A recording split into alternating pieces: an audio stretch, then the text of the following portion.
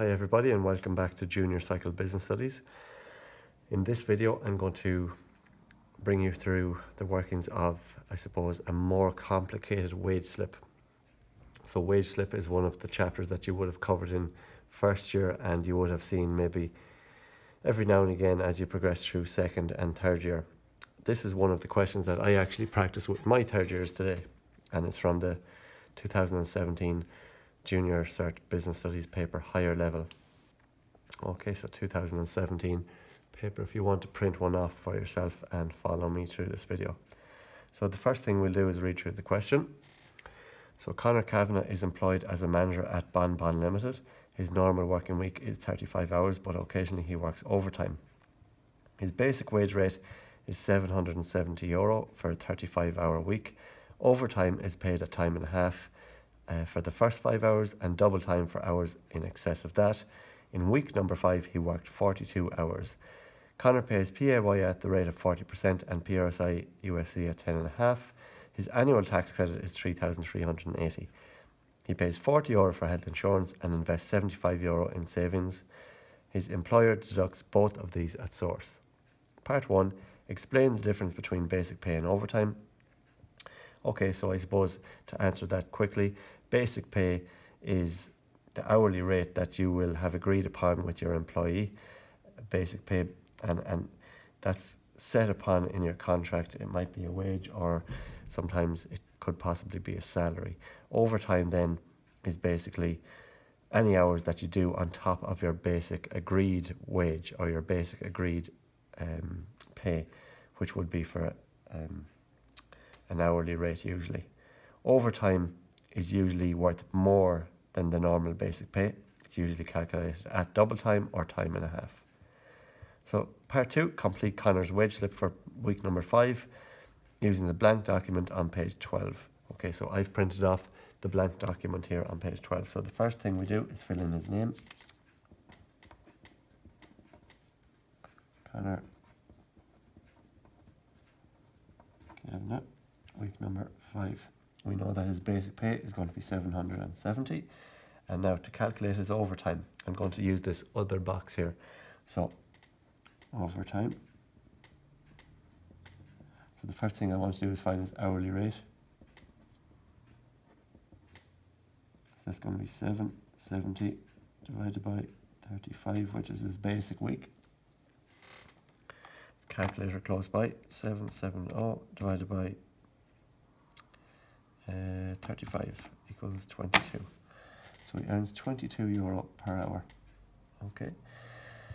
Now the question says that the first 35 hours is his basic week, but he worked 42 hours. So we want to find out how many hours of overtime. So overtime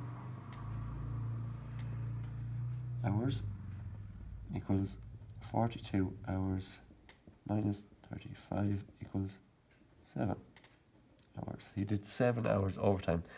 So the first 5 of these are calculated at time and a half. So the way we do that is 5 hours by time and a half, which is 1.5, by his hourly rate, 22. So we'll do that in our calculator. So 22, we'll do 5 by 1.5 by 22 equals 165.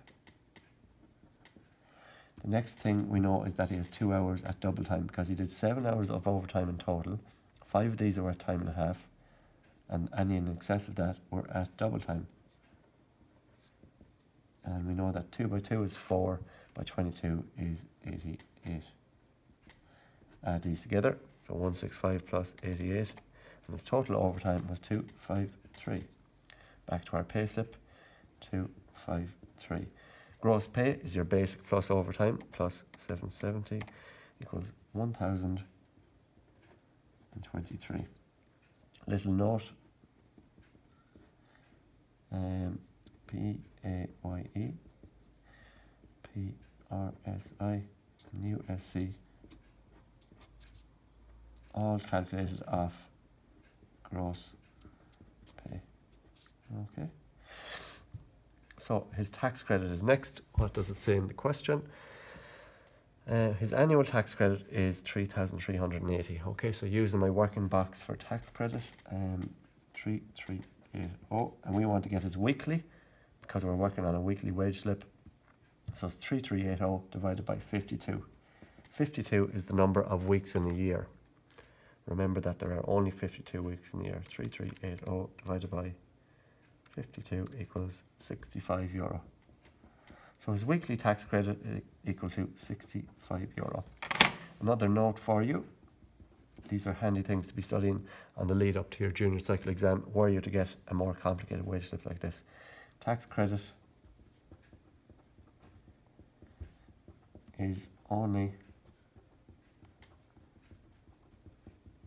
subtracted from PAYE, and that's where we're going next.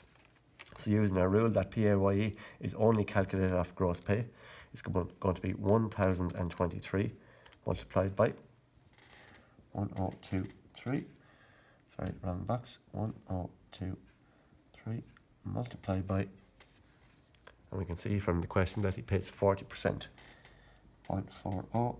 That's the way I calculate percentage. You might have a different way, and that's fine.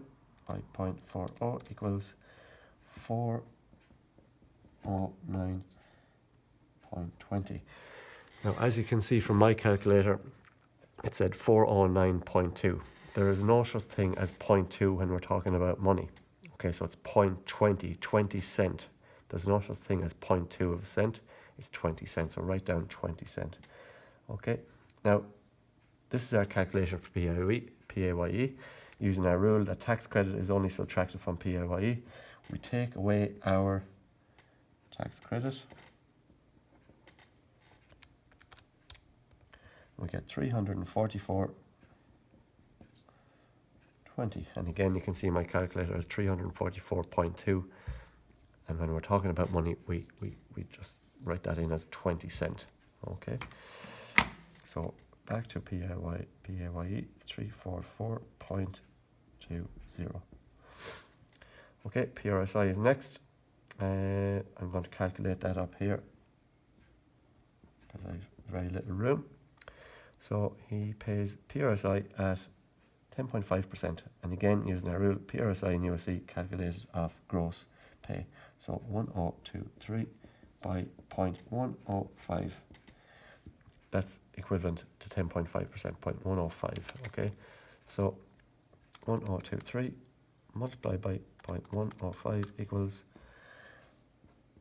107.42. 107.415. I rounded that up to 0.42. Okay, so 107.42. Just going to go back here to our gross pay for a sec. I forgot to fill in the workings box. So 770 plus 253 equals 1023. Okay, health insurance, he pays €40, and savings, he pays 75. Add all of our deductions together. So PAYE 344.20 plus 107.42 plus €40 plus 75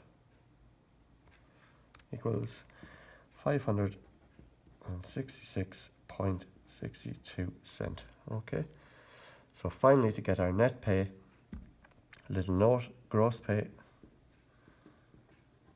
minus deductions equals net pay. Okay, so it's 1023, 1023 minus 566.62 equals 456.38. 456.38. Okay, so I hope that was of help to you, and that, I suppose, is a longer type of wage slip question taken from the 2017 higher level business studies paper. Okay, if you have any questions, just jot them down in the comment box. Thank you.